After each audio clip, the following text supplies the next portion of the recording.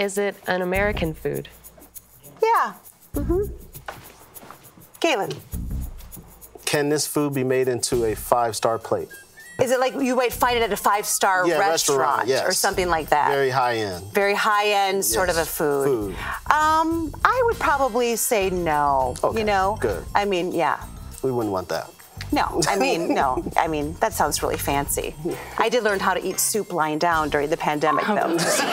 Greg. That's a neat trick. Thank you. Thank you. Brooke. Is this food a breakfast item? No. Time for a clue. Get your buzzers out. This dessert is traditionally served without frosting. Galen. Cheesecake? Nope, it is not cheesecake. Very good guess, though. That means you're out until I give another clue. Jesse.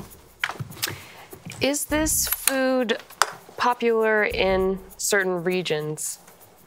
I would probably say no. I would say not just certain regions, no. Okay, Galen, you're out for a question this time, so Brooke, your turn. Is this dessert a Rice Krispie treat?